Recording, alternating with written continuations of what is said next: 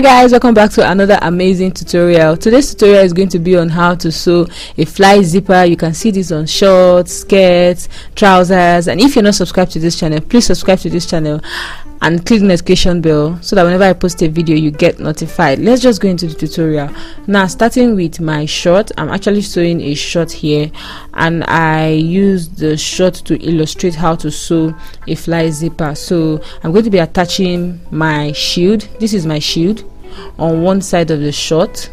You can see it's on a fold of 2, and I've applied some gum stay to it. Then this is my zip fly. This is just a single fabric, it's not on a fold of 2. I also applied my gum stay to it. And of course, this is my zipper, the zip. This is a white zip. I think it's about an 8-inch zip, and this is my zip foot presser. You know, you can't use like an ordinary foot presser to sew your zipper, so this is my zip foot presser, and I'm going to use it to attach the zip to the short.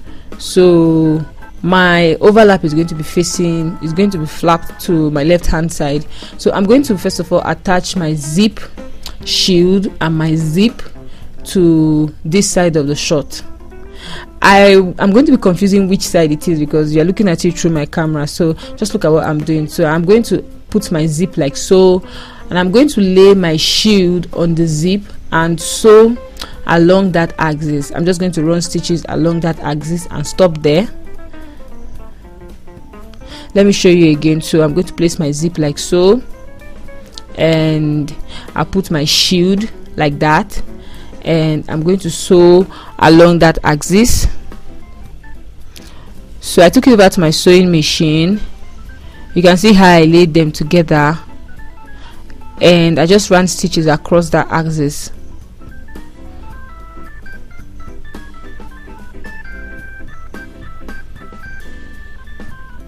So when you're sewing a zipper, it's something you have to do slowly, and you take caution because a little mistake, since it's in the front of your trouser or your skirt or your short, is going to be very visible, and it will ruin the overall look of the piece you are making. So it's something you want to take your time sewing. Okay, so this is what it looks like, and you can see how the shield is already looking and how attached the zip looks. This is what the back looks like. So I've attached the zip shield and the zip to one side of the short. It's time to attach the fly to the zip fly to the other side of the short. So I'm just going to align my zip fly like so and secure it with some office pins to the other side of the fabric, of the short rather.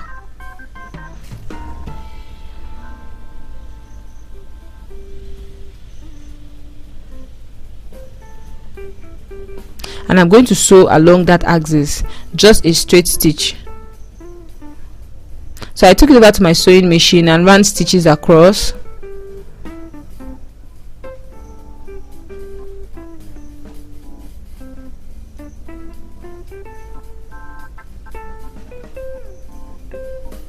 You want to take your time when you are sewing towards the angled end of the zipper. Then I'm going to turn my seam allowance like so, and I'm going to do a top stitch. Now the reason for this top stitch is to make sure that the zip fly is well laid and it doesn't puff out after you after you're done zipping up your trouser or your short or your skirt. So this is what it looks like. That was the back, that was the front. This is what the back looks like.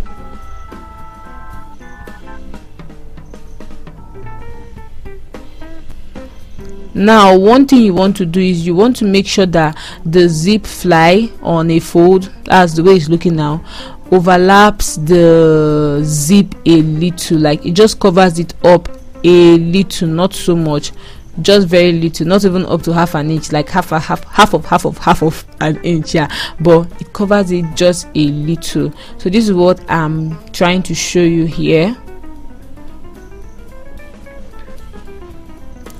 So this is the back. Now you are going to attach the zip to the zip fly like so, like you're just going to attach the zip to the zip fly and run stitches across.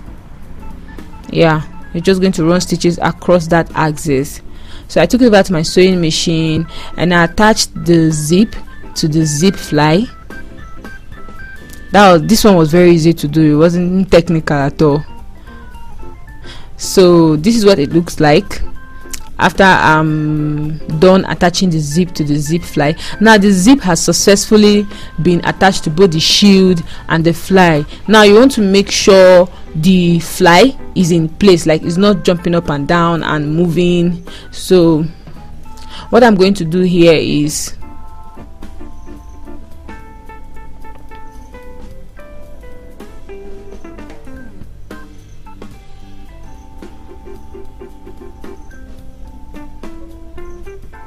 I'm going to run stitches like so.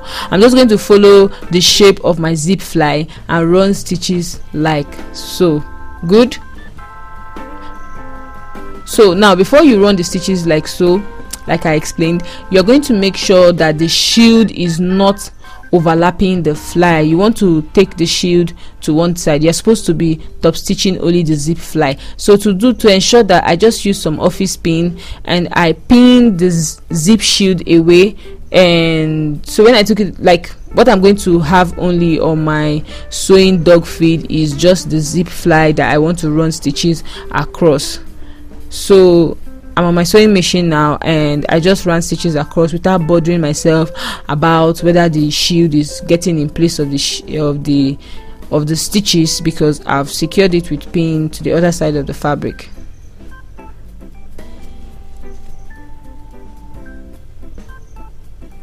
So I kind of really took my time to do this because this is the front part of the short, and you want to make sure your stitches are, even if they are curvable, they are somehow curvy straight and they are in place and they don't look clumsy.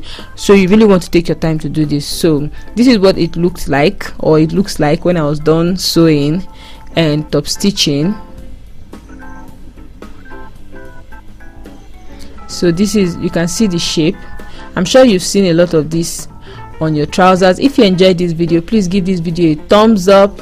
Give this video a thumbs up if you're enjoying this tutorial.